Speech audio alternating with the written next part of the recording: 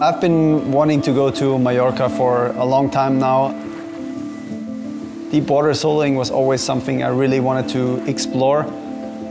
Misha and me were planning it for, I think, years basically, and this year it finally all came together. Trying something new with deep water soloing was this new challenge. Being a little bit scared, being up high above the water without any rope was something new, and this definitely makes this discipline so special. Being like 10 or 15 meters above the water, all of a sudden you're like in this crazy kind of focus.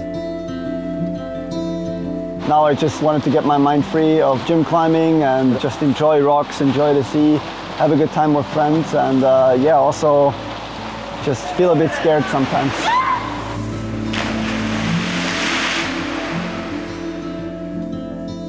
He said that it's going to be a more chill trip, but I always know that there's always a goal in his mind and a special route that he wants to climb. I think I've been known to be a very ambitious person, and if I go somewhere I usually want to send something. I knew it will be like a mix of tryharding and holidays, but I definitely wanted to try hard. My goal is still to climb like the hardest deep water soloing routes that are out there. So trying Pontas and trying Alasha is very obvious, and I can't wait to jump on those routes.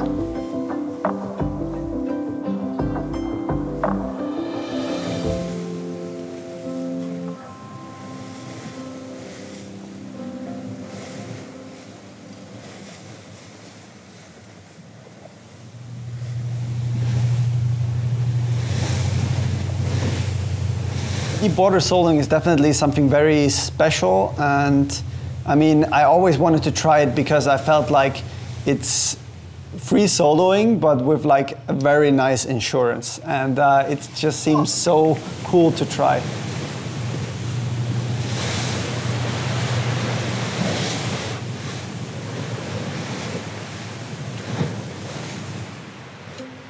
Together with Misha, we were already making plans to go to Mallorca and try some of the hardest deep water soloing routes. And then more and more friends joined and were psyched to come with us. We were always like a super fun crew. A lot of like old friends, climbers, and everyone just there to have a good time. I've known Jakob for like 20 years almost. We started climbing competitions together. He always was my best friend. We never really had a bad time.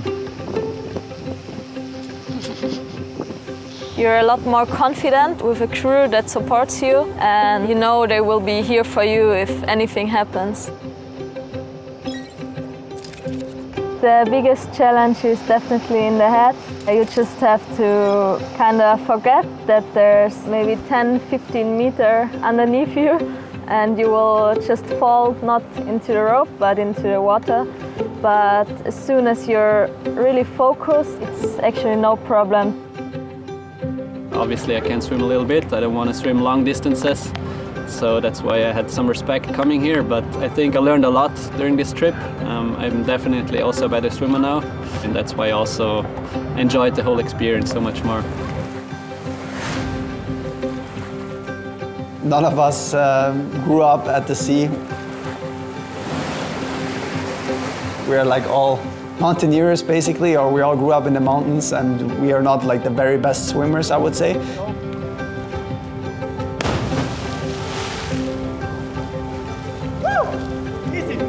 We've been trying to be pretty careful.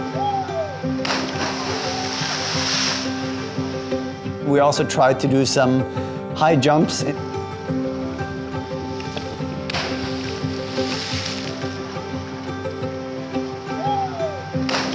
But I think the biggest thing was also that we just went step by step, did some easier routes, and slowly we're trying to go also on the harder routes.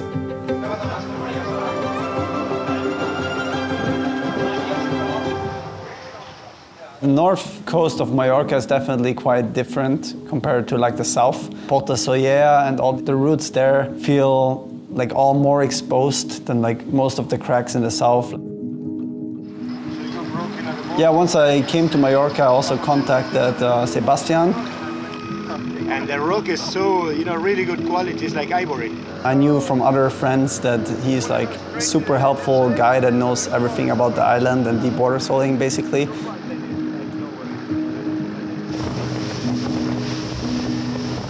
The sun is heating and then...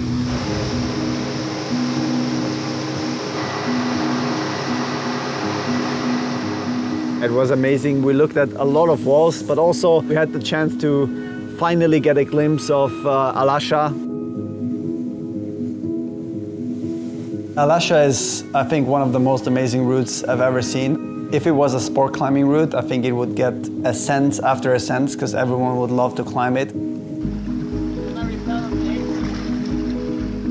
Alasha was first ascended also by Chris Sharma, just like as Pontas and all the other hard routes in Mallorca, basically. It doesn't have a repetition yet.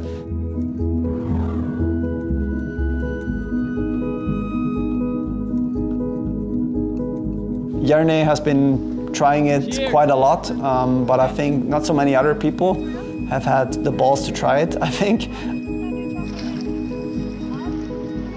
Alasha is actually a very imposant line. I traveled a bit around north part of the island and also kind of looking for new lines, but really Alasha is standing out because it's like a very compact, overhanging wall. Alasha is very aesthetical as a line. It's a lot more crimpy, it's a lot more finger power. This wall is just super exposed, like out to the open sea. It's a very high wall, and yeah, just once you're on the wall, you feel a lot more adrenaline than like at some other places.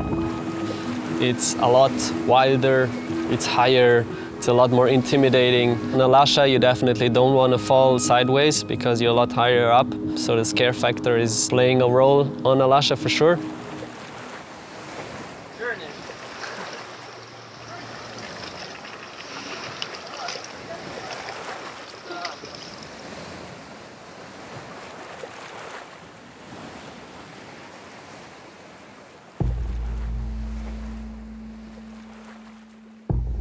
The wall is obviously crazy high. I think it's almost like 50-meter high wall.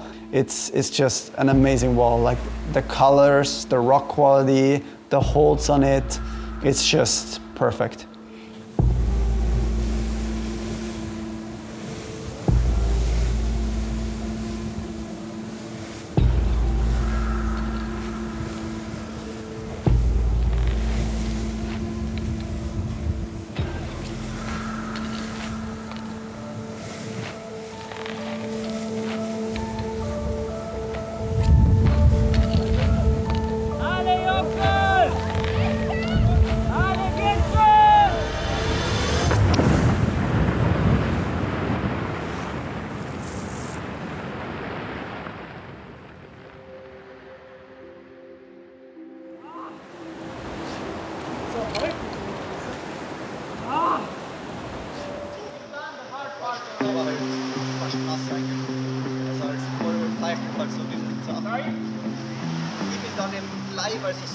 Jakob and I are such good friends that there's definitely not much rivalry among us. For sure we compete in a way, but it's more of a friendly competition and we always push each other to try harder and maybe do a move the other one hasn't done before, and that gives the other guy the motivation to try even harder and do eventually also this move for this route.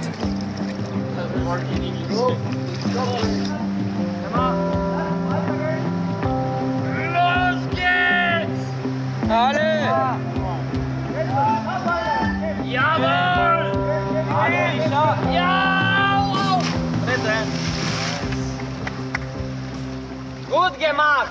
High point for Italy!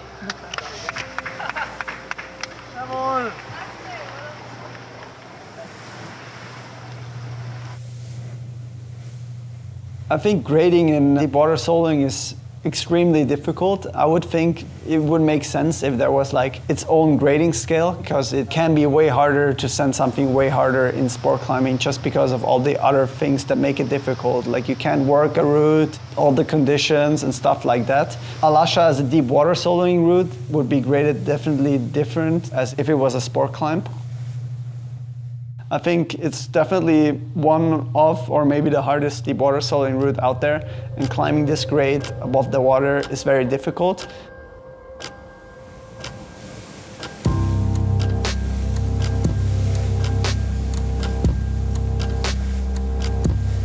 The crux is a quite long boulder problem. You have a lot of hard moves that you have to do already around like 50 meters above the water, which is definitely scary the first times you try it. So that's what makes Alasha quite special, I think.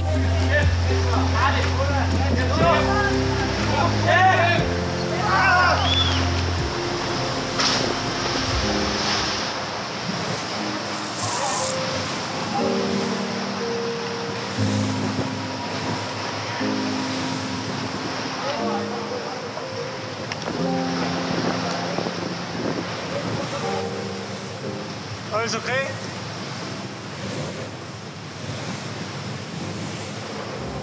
We knew we definitely want to go back there, but we had to wait a bit, wait for some better conditions, which is not easy since it's a north wall.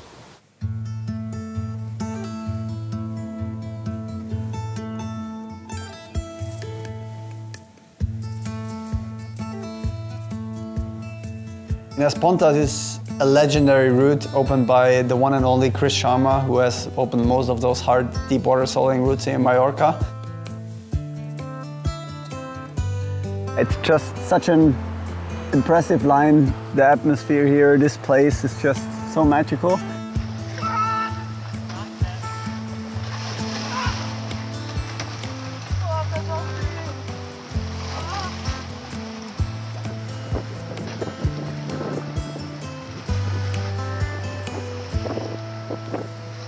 I always knew this is one of the main goals of the trip, or at least try this route, because it looks so spectacular. But I always wanted to climb on this route and mostly just try this jump.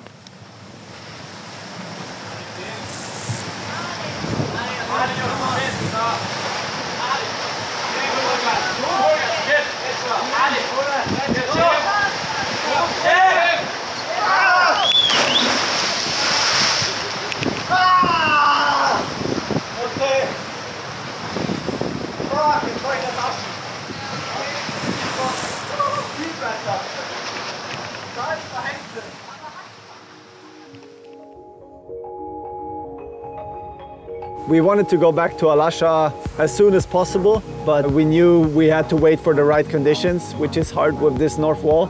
Jerne was spending most of his days at Alasha, so we always contacted him and asked him if it already gotten better. Meanwhile, just climbed on all the other amazing spots that the island has to offer. We definitely wanted to explore also the rest of the deepwater soloing in Mallorca. The landscape is just breathtaking there. I mean, those perfect cliffs, perfect limestone, which just cut into the ocean. As a climber, you just want to climb on this perfect rock.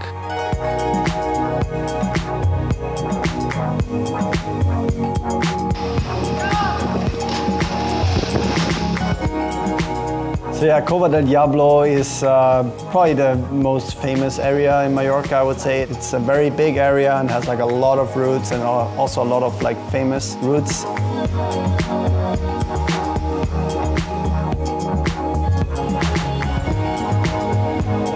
It was obviously a place that we really wanted to go to and check out some of the classics like Loskot and 2 Smoking Barrels. I think is one of the deep water soloing routes that everyone wants to send one day with this amazing jump.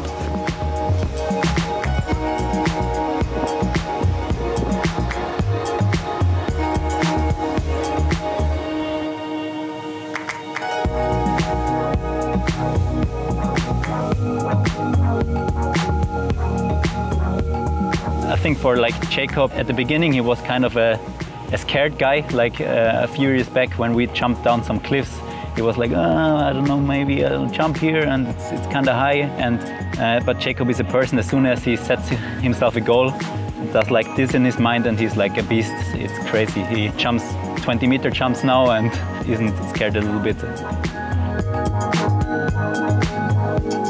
I was happy to be able to flash or onside all of those routes. I've seen videos of all of them, so it was a very cool day just trying to jump on as many routes as possible and trying to tick all those classics.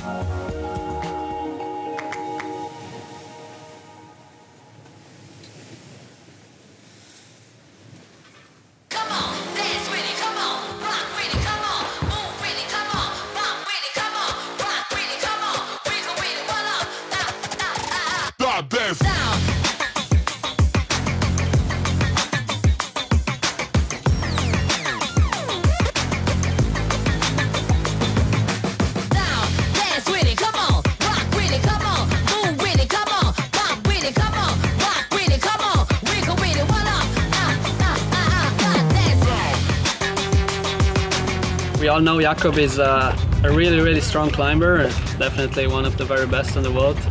But in my eyes, what makes him so special is the ability to climb a route or climb a boulder once he has done the moves. That's, I think, an ability that really stands out, and I think that distinguishes him from many climbers.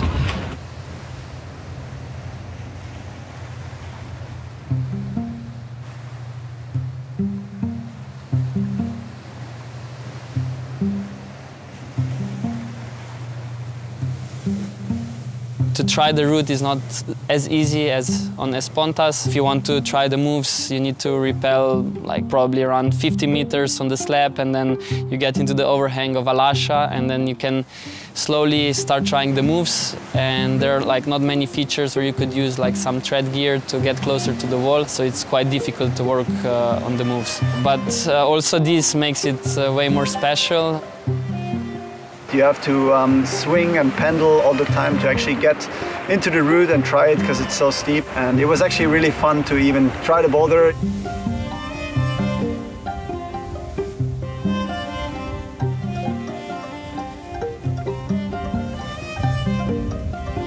The crux is a quite long boulder problem, probably like 7 or 8 moves.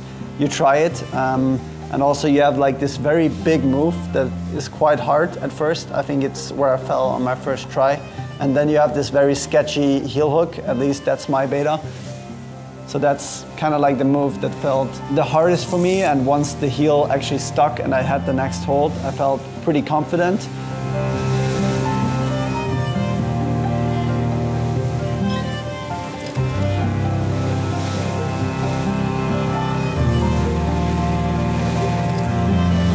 I had beta from Jerne, and then I adapted the beta because I also knew the beta from Chris. I'm seeing his video, and I found what suited best for me, and I could climb the boulder on the rope, which gave me a lot of confidence.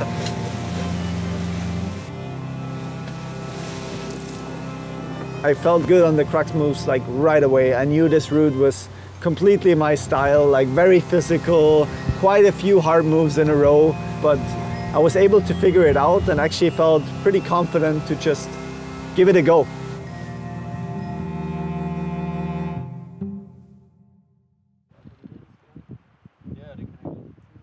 Soon after working it out on the rope, I was ready to give it a go when Niels came around the corner on a boat.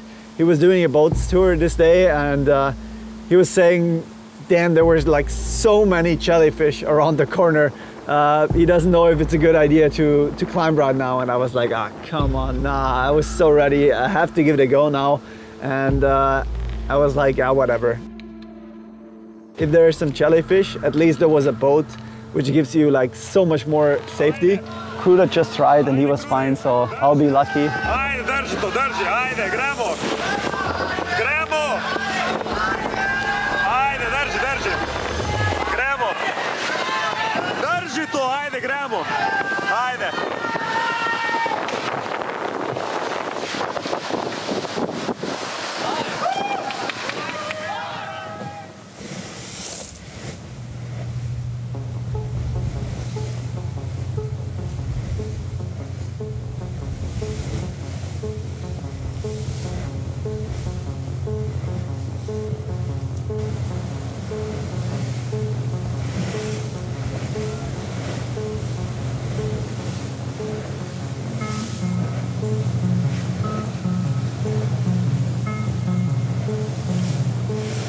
Yeah, Alasha is definitely like fully my style.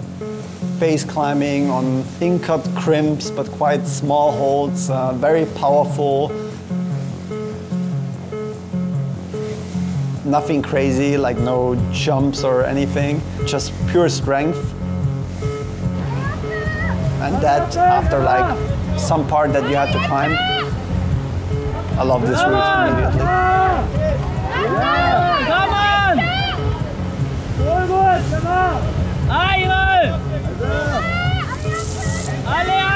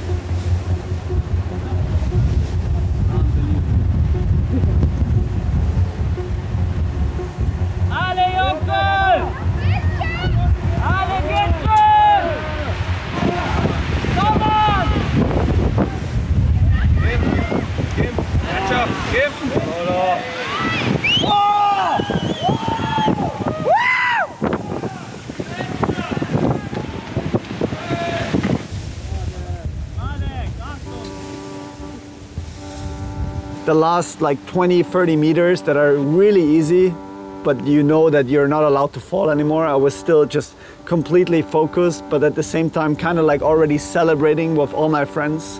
Niels down at the boat, the other guys up there cheering me on, topping out and having the guys waiting for me and just like shaking their hands.